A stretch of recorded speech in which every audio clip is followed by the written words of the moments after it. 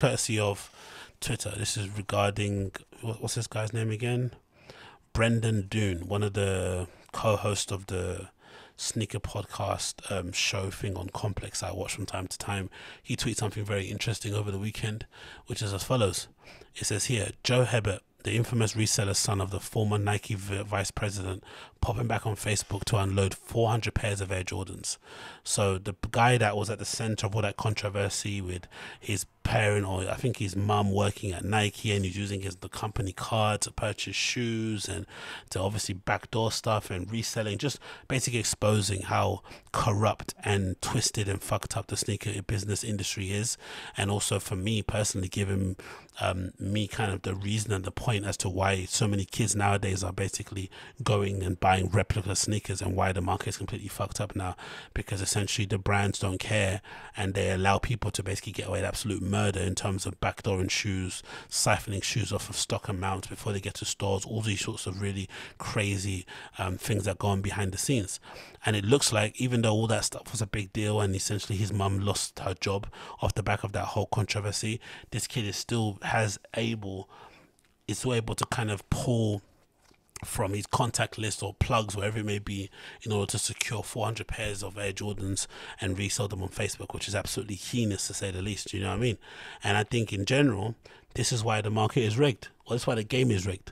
And this is why, effectively, I say, if you're a fan of shoes and you're out there, myself included, I've been in this game for 20 plus years. You know what I mean? Like, no one can kind of doubt or question how long I've been in it and what I've done and what not. And I'm not here to read off my credentials, but it is what it is. But I think personally, I think as people individually, what you should be doing is that you should be recognizing that the game is incredibly rigged.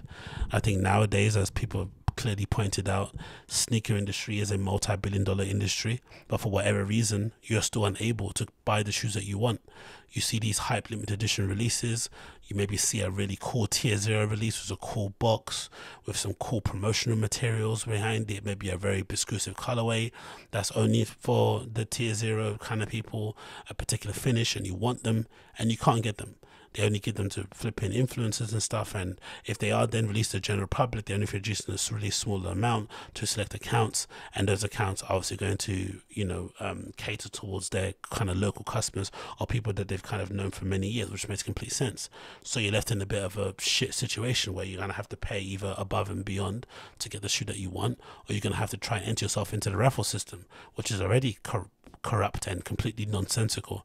The fact that you have to pay money to enter a raffle to buy to have a chance to buy the shoe with your own money, it makes no sense. It completely subverts redefines what a raffle means. The whole concept of a raffle is that you can get more for the price of the thing that you paid. So you pay for a raffle at a county fair and you can end up getting a teddy bear that's worth $30, but you only paid the equivalent of $1 for it. The fact that you have to pay for the chance to purchase a shoe just goes beyond any form of reason. But again, this is where we're at. And I feel like with that being where you're at, with your chances of securing a shoe being basically based on you being lucky enough to be one of the people chosen by a computer's algorithm in order to kind of purchase a shoe, you're put in position or backed into a corner where you're going to have to either buy your shoes from GR spots, or you're going to have to dip into the replica market, which is completely booming, and I feel like really doing good and obviously a disservice to the general sneaker industry, because what it's done is that it's muddied the waters, especially what we've seen with StockX. We've seen people basically admitting on some Twitter spaces that they've been running entire reselling operations off of buying replica sneakers off of these Chinese websites and then selling them onto StockX to unsuspecting flipping buyers and having them be authenticated and whatnot, and making absolute bucket loads of cash. And it's been happening for a while. If people are admitting to it only now, imagine what was happening during the peak of the pandemic and no one had any money. So this has been going on for a while. So the replica market has satisfied the demand, but it's also, I feel like, complicated issues and made it worse, because essentially there is no way to ascertain whether your shoe is legit or not unless you get it directly from the store or you get it directly from the person associated with the brand. There's no way of knowing aftermarket, in the secondary market, third market, whatever it may be, that shoe is legit. There's no way of knowing, especially with the quick turnaround these replica factories seem to be able to turn shoes that get leaked or whatever it may be. And I feel like part of the reason why is because the brands don't satisfy demand. The brands could easily increase the amounts that they make with these limited edition shoes. At the moment now, sneaker culture isn't some underground thing. It's not something only the heads know about. It's not something only for the in the knows. It is a global phenomenon. Your mum, your dad, people that you would never believe beforehand know what reselling is. They know about kids who are buying shoes for $100 and flipping them online for 1,000. Everyone's heard of a Yeezy, so the mystery is completely gone. So if that's the case, just satisfy demand. Why are you trying to keep up this artificial scarcity thing when you know quite clearly that there is enough shoes to go around if you want to make them? There's enough demand for them still if you want to do that. Like a good example being the reimagined Chicago Jordan ones. If they increase the quantities of those shoes and make 10,000 more, 20, 30, 50,000 more, they're still going to sell out. You know what I mean? The only thing it's going to affect is maybe the overall resale price, but who gives a shit? If you're a brand about resale price, you should be focusing on the customers, right? But of course, these brands obviously care about resale price because the resale price has a weird way, I would imagine, of somehow affecting and kind of bolstering their stock options on the way their stock looks and performance. And obviously, if you're somebody that's spearheading a project where you are in charge of maybe bringing in a set amount of collaborations and 5 out of the 10 collaborations are reselling for 10 times their value on online, you're definitely going to include that on your deck when you're presenting to your superiors during your performance review. So I completely get that. But I feel like fundamentally, this is a problem with the brands, not a problem with the resellers, not a problem with the factories, nothing. It's a problem with the brands themselves. Having worked for Nike myself, I know how kind of murky and really weird it can get behind the scenes with people taking shoes allegedly off of, you know, store stock lists and stuff and ringing in favors and all this sort of dumb shit. So by the time the shoes actually leave the stock rooms of Nike or the factories, whatever it may be, and on their way to go to these individual accounts, many shoes have already been taken off of the pallets before they even get there.